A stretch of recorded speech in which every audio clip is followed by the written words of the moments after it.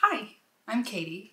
I'm a professional makeup artist and I'm here with makeup tutorials to help you get really good at doing your makeup. Today's video is going to be an interesting one. I'm going to tell you all about lash curlers. I'm going to go over some different kinds and how to use them. So if that sounds interesting to you, just keep watching.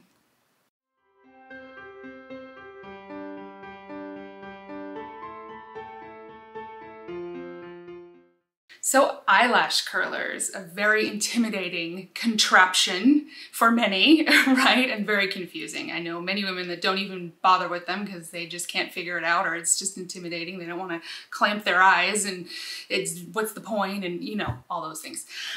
So the point of lash curlers is that curling the lashes, especially because most people, their lashes don't go up, right? They kind of go out. If you're lucky to have a curl, you have just a slight curl. Some people, they even go down.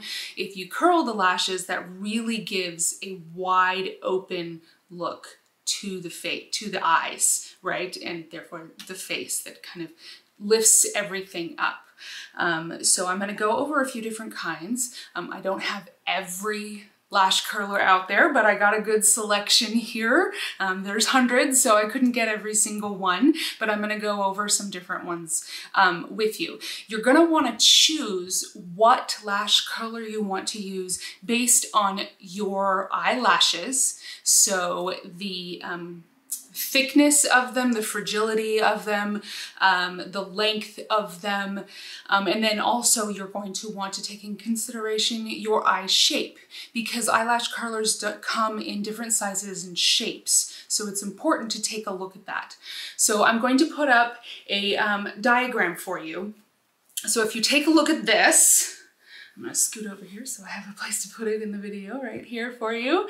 So if you take a look at this, you'll see that it's got some different explanations of eye shapes, as far as upturned, straight across, downturned, wide set, close set.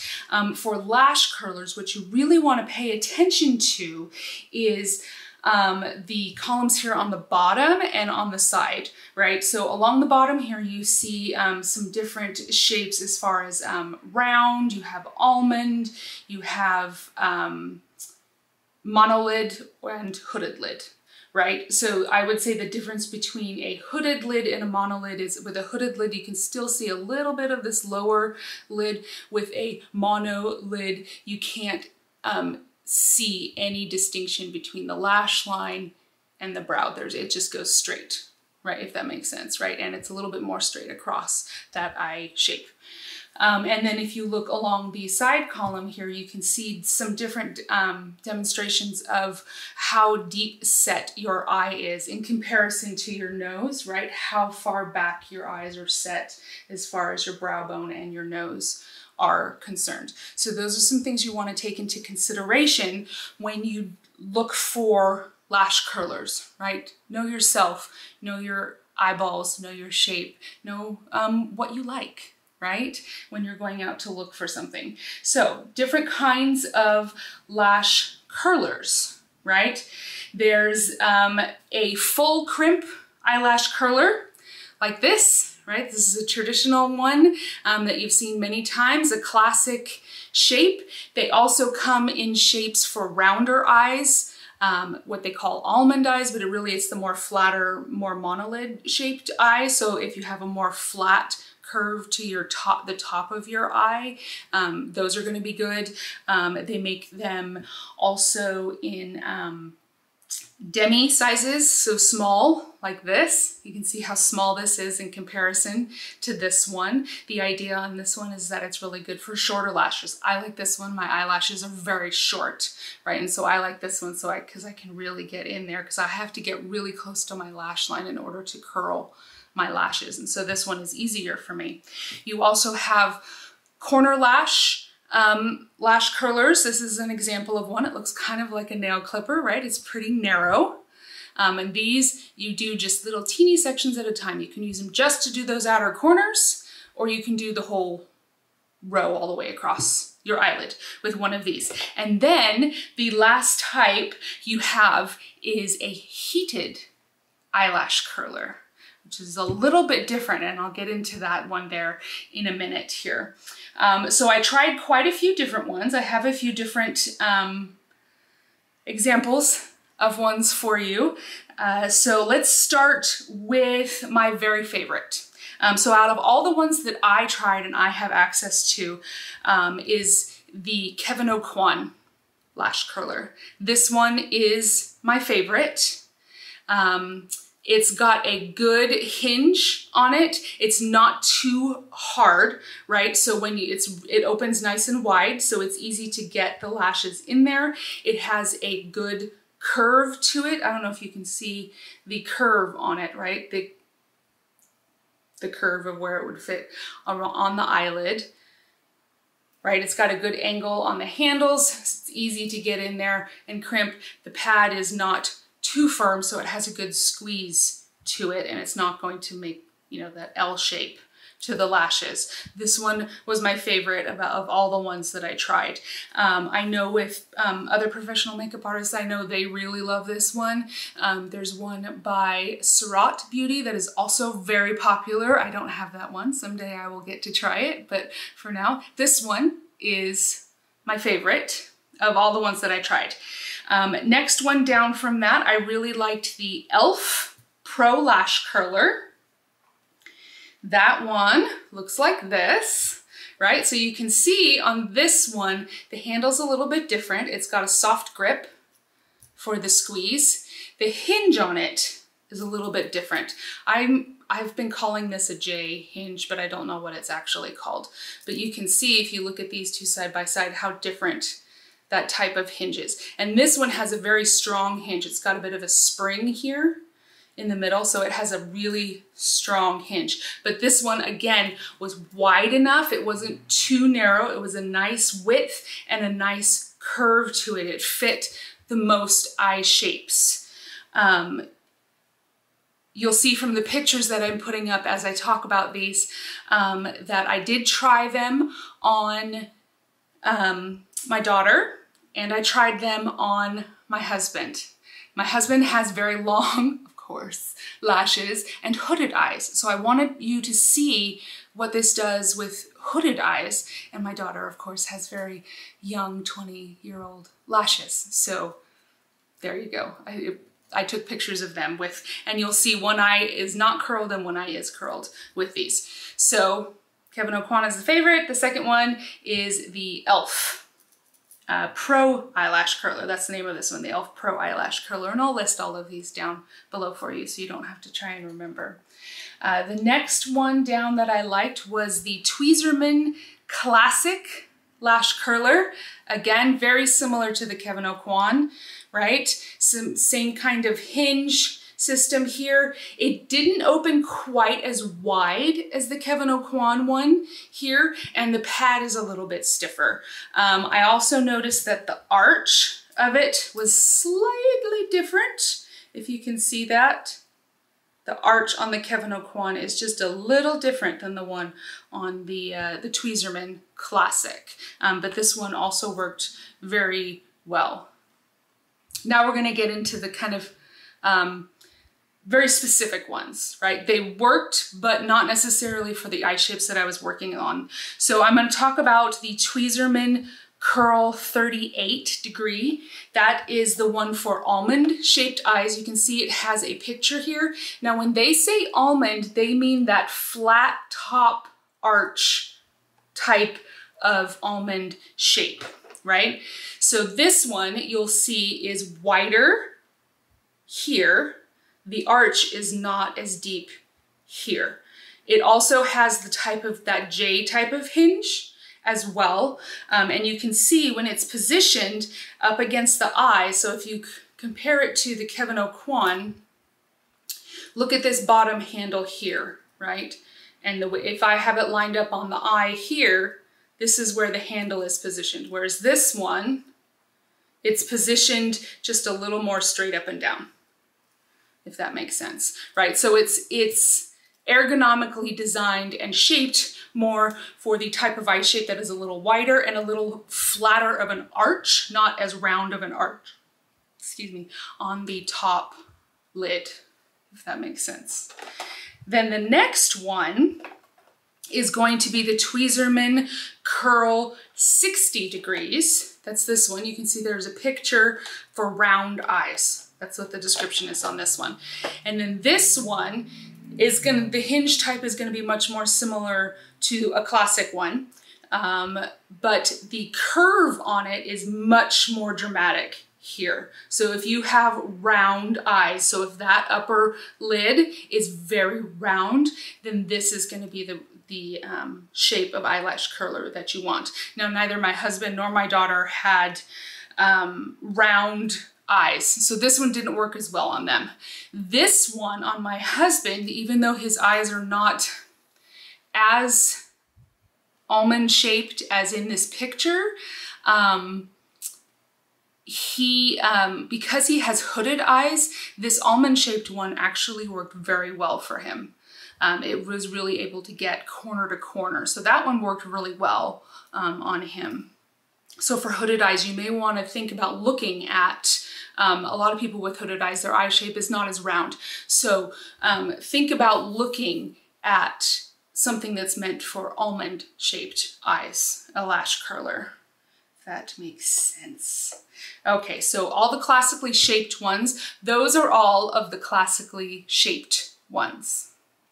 Okay, so now I'm going to show you some of the other ones that I liked.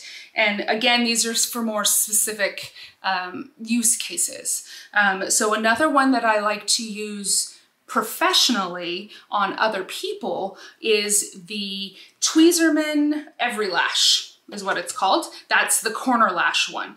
There's a lot of different versions of these around, right?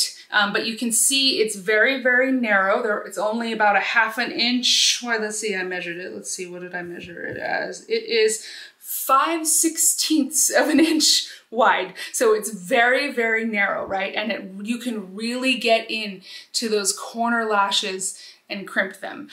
This one works really well when I use it on other people as well, especially when I just want to get those outer corners, or when I want to just kind of marry some false lashes with their natural lashes. Something this size works very well for that case. Again, like I said earlier, the Sonia Kashuk Demi, which is this one, that one is my personal favorite. I like to use this one on myself. I found that on my husband and my daughter, it was more difficult to use, right? With their longer lashes, it was more difficult to use this smaller one. These little bars here got in the way. It just kind of tweaked the lashes next to it, where on me it doesn't do that, right? Because my lashes are so short. So I really liked this demi size one, and this one is ½ an inch wide. Now on to a couple of kind of gimmicky ones that I just had to try because I saw them and I didn't really like either one of them. So the first one I'm going to talk about is by Japanesque. They call it the Extreme Eyelash Curler Dramatic Deep Curl. It looks from the side like a fairly normal J-hinged eyelash curler, right? But look at that arch that it has in the middle. You see that curve? That curve goes in a U shape, not just this way. It also curves this way. This was really hard to use. It did really bizarre things to eyelashes. You couldn't get in there to get them all. It was weird. It didn't work. I don't recommend this one. And then the last one that I have of this type of curler, this is by J Cat Beauty, and this is the Curl and Lift Up Eyelash Comb Curler. So if you look at that, that has combs. It has teeth on the front of it. Now, the combing part was kind of cool as far as guiding the lashes up.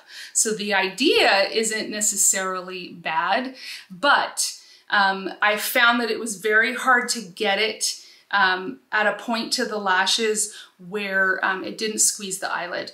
Because of the position, if you look at this pad here and where this black, the metal part sits on the pad, it's sitting too far this side of towards the comb. It's sitting too far this side, and this is the side where the lid is, and so you have to be farther away from the lid in order to squeeze it without squeezing your eyelid, so you're getting that L shape anyway in your lashes because you can't get close enough. So it's mostly on this one, it's mostly the positioning of the crimper on the pad that's causing the problem with this one. Otherwise the comb thing is kind of cool, but it just didn't work. And then the last curler that I mentioned is a heated eyelash curler. Now, heated eyelash curlers are different than the traditional clamp ones that I just showed you. The heated ones are, you don't clamp and you use them after mascara, whereas the clamp kind you use before mascara. So I want to show you, this is a heated eyelash curler, and I want to show you this in action on my daughter. So I'm going to grab my daughter and I'll be right back. So this is Deanne. She's going to help me demonstrate because I have no lashes and she has nice long lashes, so you'll actually be able to see this. So what I'm going to do is, she has no mascara on right now. I am going to demonstrate how to use a regular lash curler. This is the Tweezerman Classic Arch, Classic Width. It's pretty basic. And then on the other, and then we'll put some mascara on, and then I will show you how to use the heated eyelash curler. So let's zoom in here on Deanne. Nice and tight. All right, so look down for me. There we go. So you want to make sure that you position the curler so that the top part here is on the lid, but not pressed into the lid. Because when you squeeze, if you press it on, you're gonna catch your eyelid with the pad, right? So you don't want to press it too hard into the lid. You want to place it at the base of the lashes, get a nice light crimp, tilt a little bit so you're into your socket, and then squeeze. Little pumping motions. Just a few. All right, and then we're gonna move it out a little bit further. Same thing. Squeeze. Don't squeeze super tight. Don't use this kind of lash curler with mascara on. It will stick to the curler and you have more chance of ripping your eyelashes out. That does not sound fun, right? And then the last one, we're going to go to the very tips of the lashes and make sure that we get the lashes. Right? So, Deanne, I want you to try this yourself, right? Okay. Okay, so here's mirror. Oh, jeez. So you can look into the mirror. Oh, jeez. Okay. Right, hold on just a second. Let me angle the camera. Let me take you out a little bit wider. Okay, so look into the mirror. You're going to position the top part on your lid, right? Make sure your lashes are in between. Yeah. Squeeze lightly together so you don't lose your lashes. Right? Exactly, just like that. Now tilt it up a little bit. Yes, now squeeze. Don't be afraid. Very good, just like that.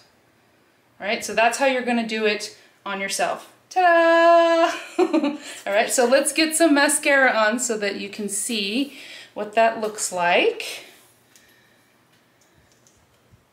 Got her mascara here. So when I'm putting mascara on somebody else, this is a good tip for budding makeup artists out there, is I'm gonna have my client look down as far as they can without closing their eyes, right? I don't want them to close their eyes because then I have to pull their eye apart to get to their lashes, right? You wanna be able to get in there. So I'm gonna have her look down as far as she can. Think happy thoughts. You're in your happy place. And I'm going to hold the lid with my thumb. You can see I'm holding the upper lid so that it doesn't blink too much. If you have a blinker, you just give them a chance to blink. It's okay, it's fine. Start at the base, wiggle up and out. Start at the base, wiggle up and out. All right, So there we have with mascara and curled, and we're going to put mascara on the other side so that you can see better how those lashes are positioned when they're not curled. Okay, so this again.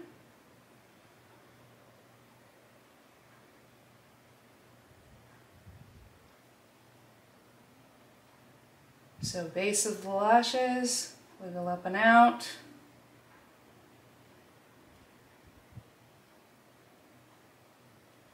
All the way over to the inner corner, and it's not any mascara on the bottom at all yet, so that's just to the top. So I'm going to zoom you in just a little bit again here so you can see in a little bit closer, and you can see the difference between the two sides. This side's curled, this side's not. Just look straight at the camera. There you go. So now we're going to do the heated, right? So this one, this is pretty cool. So these newer heated lash curlers, they're rechargeable, so you don't have to do batteries, and they have a temperature reading on them, which is pretty neat. So we're going to set it, this one has 65, 75, 85, 95.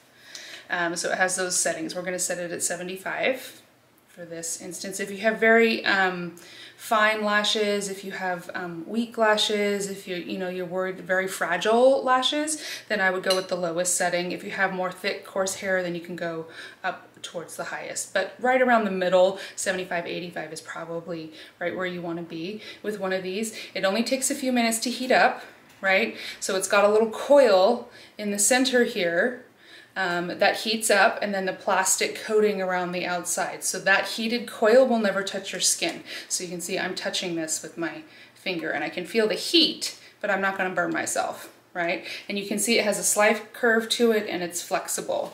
So a heated lash curler you want to use with mascara on. So the point of a heated lash curler is it's going to warm up the mascara and the lash and help with the mascara. It will help bond that curl into the lashes, much like you would use a prep spray on your hair before curling it.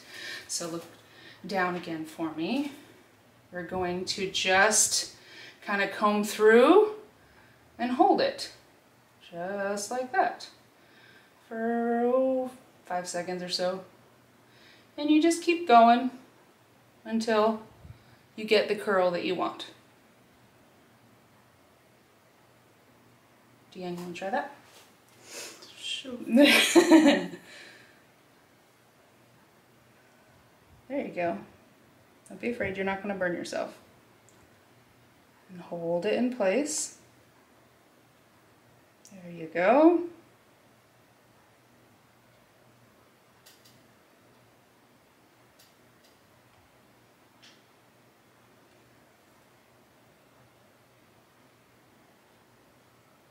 Super warm. Yeah. But look at what it did to the lashes. So look at the camera and you can see the difference there on how much that curled those lashes. If you want it to last even longer, use a waterproof mascara. A waterproof mascara, because of the polymers and things in there that make it waterproof, it's going to harden more and kind of, be more resistant to softening in the lashes falling. So it will lock in place that curl for you. Right? Thanks, Deanne. So, thank you, Deanne, for helping me. It's nice to have somebody here at home that I can demonstrate on, since I can't bring models in right now. So I wanted to also show you the heated eyelash curler on myself, someone with very, very short eyelashes. So I've cleaned this off after using it on her. I've got it at 75 degrees.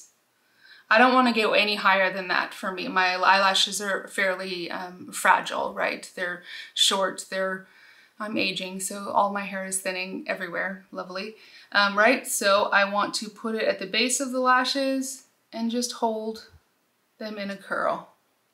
My lashes already have mascara on them. Now, as I mentioned, a heated eyelash curler you want to use after mascara. I know you're going to hear me repeat this. Do not use a clamping eyelash curler on mascaraed eyelashes. you run a great risk of your eyelashes sticking to the curler and ripping out. You don't want that to happen. So you always want to use it before you put mascara on, right? So this is the heated one. So on myself, I like this heated eyelash curler, and I like that little tiny demi curler. Those are the ones that I like on myself. So others like me that have nice short eyelashes, there you go. You can see a difference between the curled side and the not curled side. So it actually does a really good job and makes my lashes more noticeable. I just did a tight line liner today so that you could really see my lashes, what you can of them. So there's curled and not curled with the heated lash curler. I will link for you down below where I found all of these. There's a lot more heated eyelash curlers than I thought out there. You know, this is very different than the kind that I had back in the 90s. That was battery operated. It didn't heat up evenly. It didn't really do anything. They were weird. But these are actually very good. I'm pretty impressed with the current ones that are available. It's pretty good. So that is all about lash curlers. I hope that that was helpful for you. If you have any questions, please feel free to reach out and ask. I'm happy to help you. If you have a favorite eyelash curler that you just love, please tell me, and I would love to know, and I'd love to try some different ones that are out there, and I'd love to know what people like and why they like them. So I hope that you have a great day, and thank you so much for watching.